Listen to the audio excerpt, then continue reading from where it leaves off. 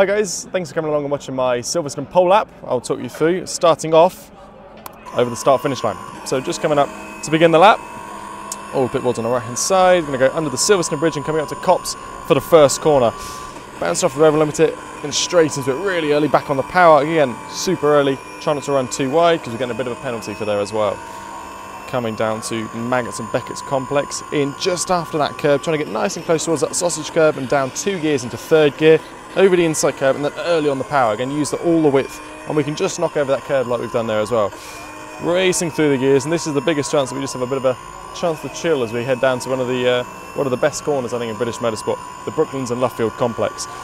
Braking halfway down that curb, down a couple of gears into third, into it, and trying to get over that inside curb as well, picking the power back up, and then want to try and angle it towards that curb on the left, down to second gear and hold it nice and high up, trying to get on the power in a straight line. Third gear and literally just racing through the gears and coming through Woodker, and we're literally just going to go over the start finish line, and that finishes the lap. And it was a tight one, it was only about 300th of a second, but fortunately enough it was enough for pole position.